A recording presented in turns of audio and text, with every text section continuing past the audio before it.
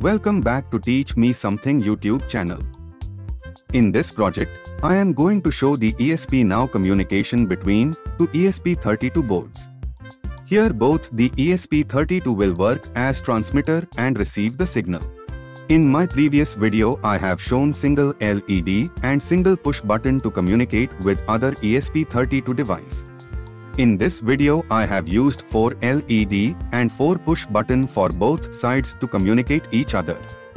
ESP-NOW enables fast, low power, and secure communication between ESP devices without needing Wi-Fi.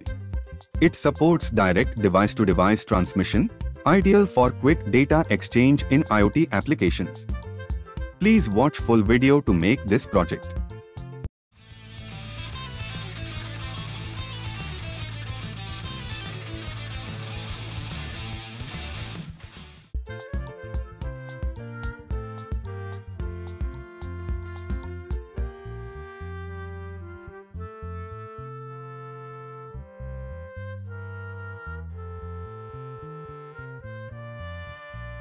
This ESP32 have internal antenna, so no need to connect external antenna.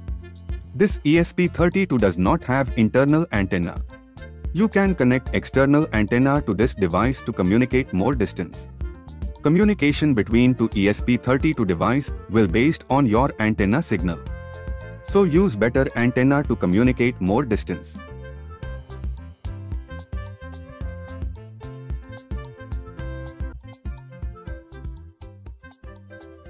Choose your board and proper port number.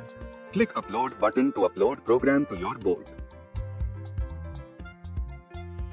After uploading, open the serial monitor and choose the correct baud rate which is given program.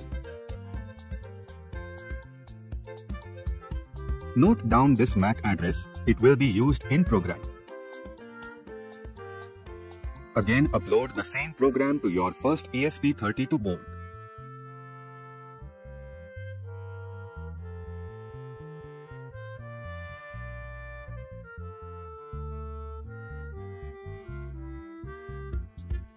Open ESP001 program and copy and paste ESP32 device to MAC address in the program.